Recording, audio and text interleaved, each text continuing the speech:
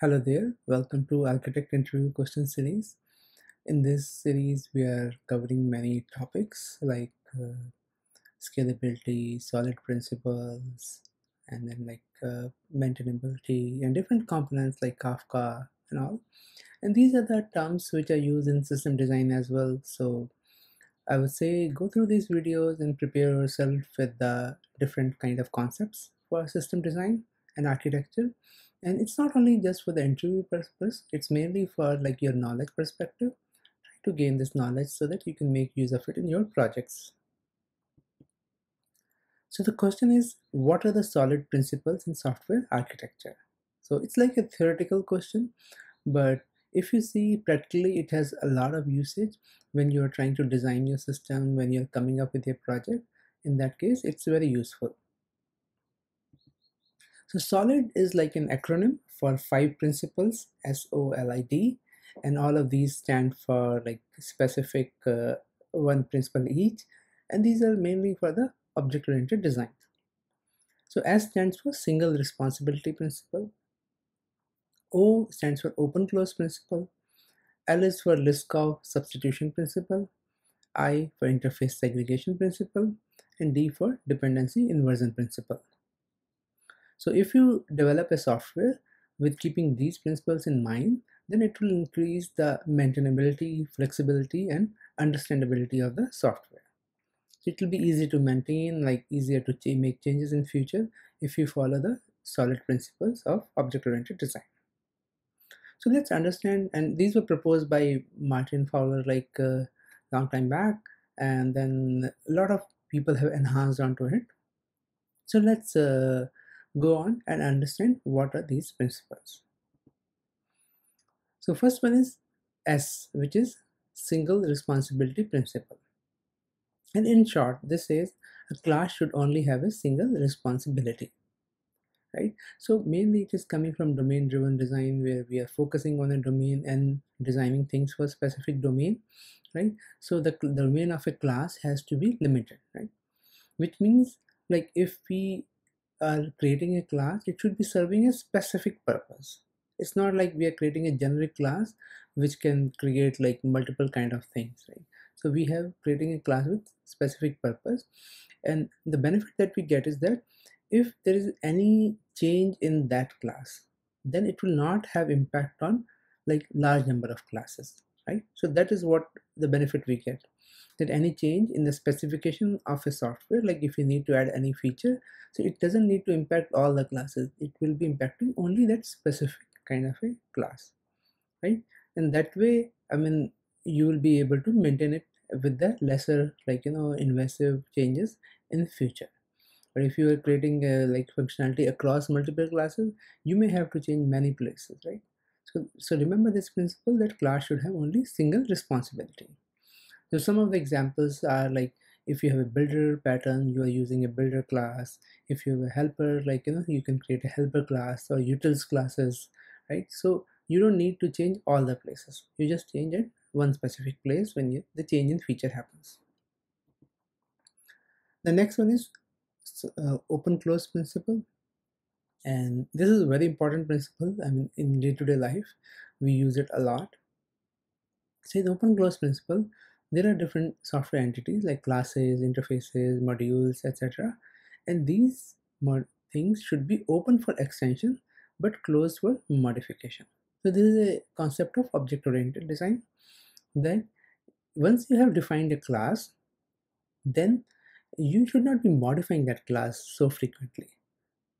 The class should be extended, right? I mean, if you have a new feature that is required, then you can extend the class. You can use inheritance. You can use that class as a parent class and then make changes in the child class if you want to add more features, right? So what happens with this is that if you follow this strategy, that parent class is there and child classes are extended, then existing clients of their class, the parent class, will not be affected, right?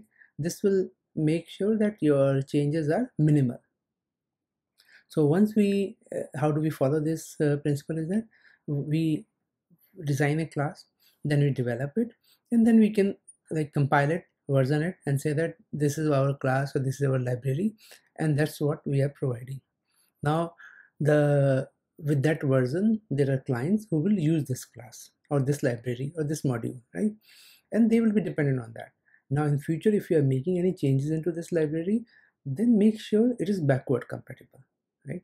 So that then the way we do backward compatible is that we can start creating a child class, and the child class is having the additional behavior. So if there are new clients, they can get that benefit by calling the child class. So point to remember here is that we use inheritance most of the time to follow this principle, and it's a very important principle for object-oriented design. Then comes another principle, Liskov substitution principle, and this is also like from a computer scientist. And here the principle is very simple, that as per this principle, any object in a program should be replaceable with an instance of its subtype, and the program should work as it is. Like when we use inheritance and then we have a parent class and the child class. Now in such a scenario, the child class should always support the behavior that were present in the parent class. You can add like extra behavior, but the parent class behavior should always be supported by the child class, which means that if we are passing like there's a method in which we have a parent class and that is validating some kind of an input parameter, right? Now in child class, you should not create another method where this parameter validation is dropped, right? So it should not be like a stricter kind of a validation or a change in this validation, right?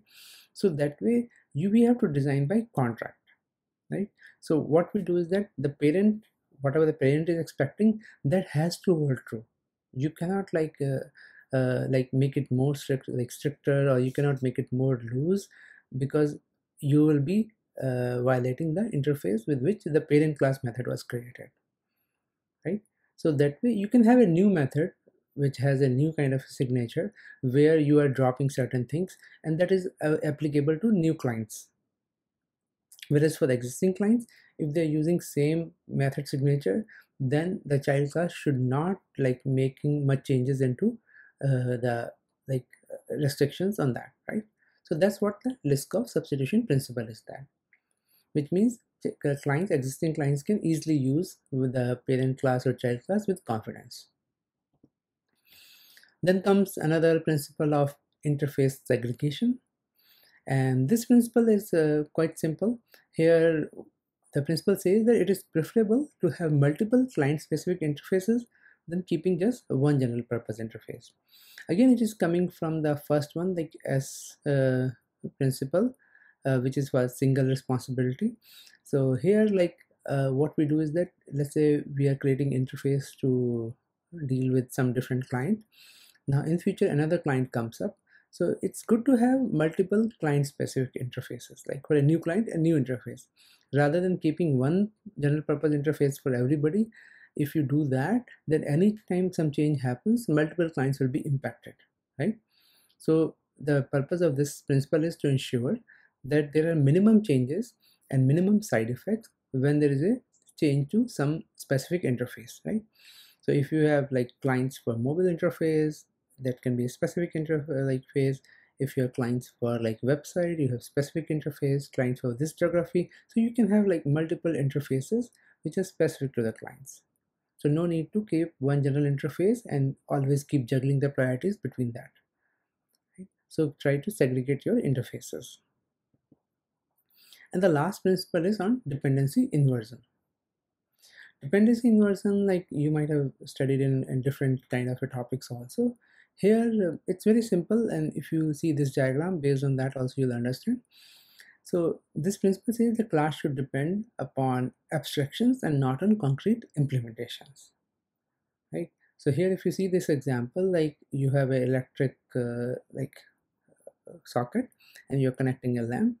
Now we do not want to connect lamp directly into the socket and solder it, right, permanently. What we do is that we have plugs that are plug and play kind of a thing, right? So we can put the plug there and the lamp can be lighted. and if we don't need it, we can take the plug out and the lamp will not be lighted, right? So there's no need to solder it, because if you solder it, then if you have to take it out, you'll have to break the circuit, and like it will be a costly affair, right? Same way, like if you are creating a specific class in another class, then we don't need to use like new to create a class.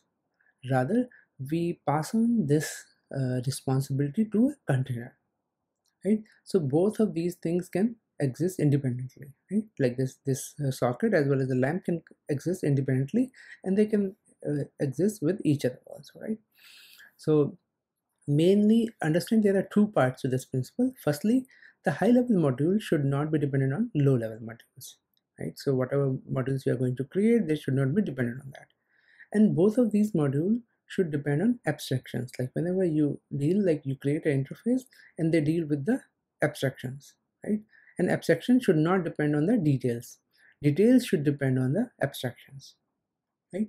So like in this case, I mean, the socket has 3 holes and there is a specific kind of way in which you connect. That is the interface. And when you put your, like, you know, the lamp has a different thing and the socket has a different thing. It's all about the interface. So electricity is generated somewhere else, and between lamp and socket, lamp and electricity, you have this socket as an interface.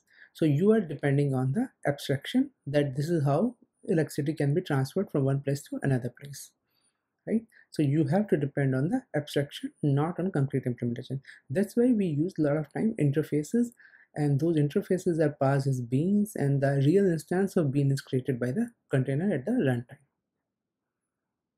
All right, so that's all on solid principles. Hope you enjoyed the lecture, and if you have still any doubts or questions, do paste in the comments and we'll be happy to answer that.